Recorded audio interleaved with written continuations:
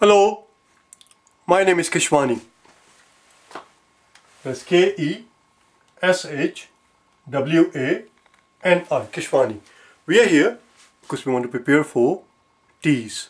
We have been solving TEAS math problems out of this book here, the TEAS Official Study Manual 2021. If you do not own this book already, purchase one immediately. You're going to need it. Today, we'll solve some problems that you will find on page number 155. Please turn to it. Always make sure the book is in front of you. Today is our day number 17. Day number 17. And today we'll do the last two problems on the page. Problem number 4 and problem number 5. Let's take a look at problem number 4. It says one batch of cookies requires 3/4 cup of flour. Don't ask me why I put flour in capital letter. The question is, how much flour is needed for 1.5 batches?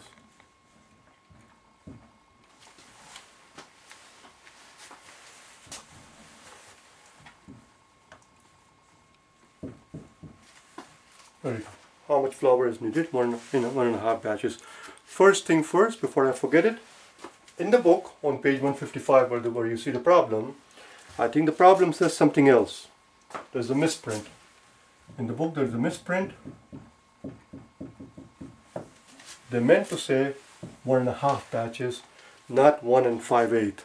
Because what happened was, when I saw 1 5/8 and I realized that that's going to give some very cumbersome and very weird calculation, and I know that those things do not happen on this exam. This exam is very straightforward. So I said to myself, well, you know what I said to myself? I said to myself, why don't you go in the back and look at the answers and see what they have in the answer. So I did just that. And when I read the answer explanation in the answers, I realized that they meant to say 1.5, not 1 1/5. This is 1 5/8. That's a misprint. So we will deal with exactly what they meant to say, which is 1.5. Let's begin, shall we? And I just realized that I have taken up too much room. I have taken way too much room, so I'm going to erase all of this now. So one batch requires 3/4 of flour. How much for 1.5 batch? That's all it is. And we're going to do it two different ways. We're going to do it two different ways.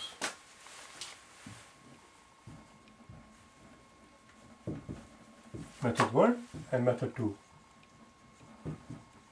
And you can pick whichever one you prefer. So the method 1 is simply, you set it up as a proportion problem. Batches versus flour. A simple proportion problem, and we know that one batch, we are told, requires 3/4 of flour, 3/4 cup of flour.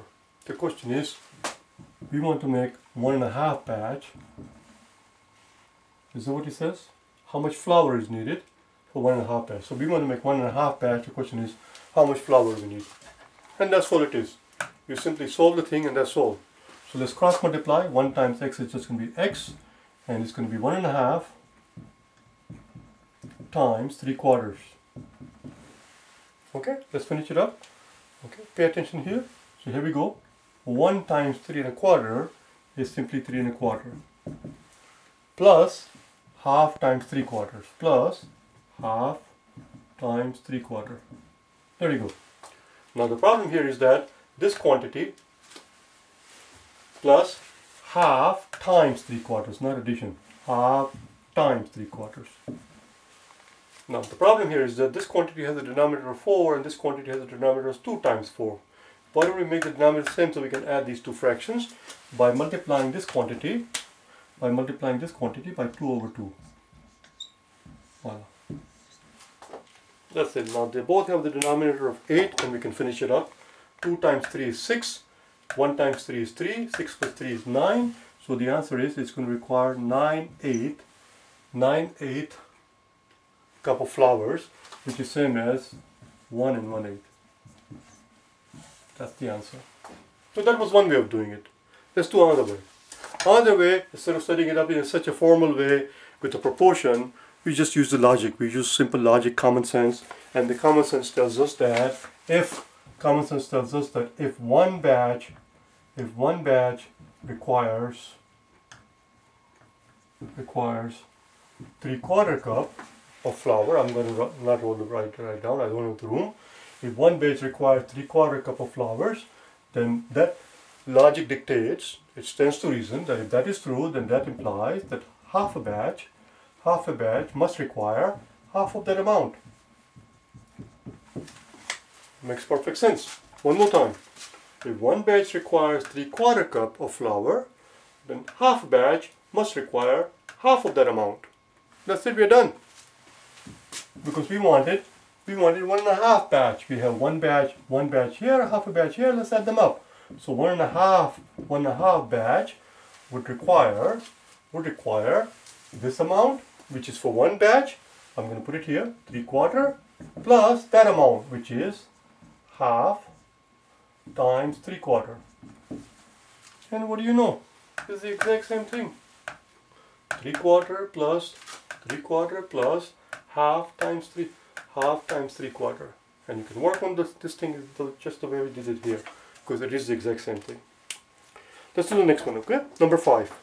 I need a quick break.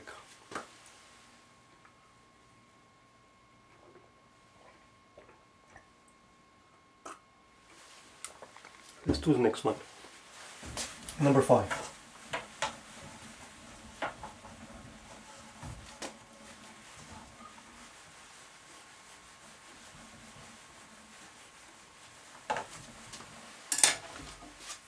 Number 5 says that 1,225 students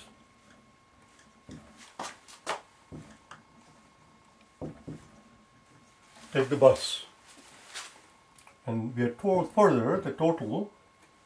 We have a total of 1,955 students, out of which 1,225 take the bus. The question simply is, what percentage of the students take bus?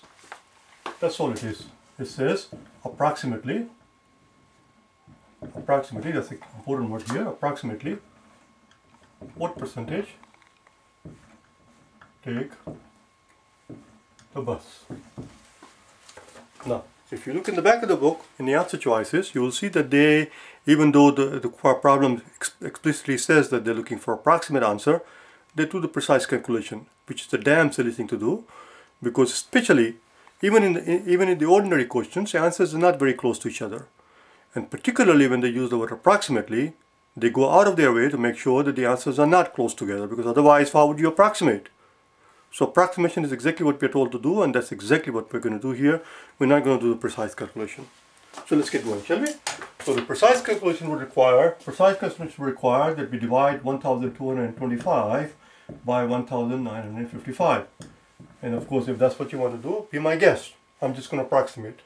So we're going to pretend that top here, instead of 1,225, I'm just going to pretend it's 1,200. And the bottom, 1,955, let's just approximate is 2,000. So far so good? Alright. First thing we're going to do is we're going to divide top and bottom.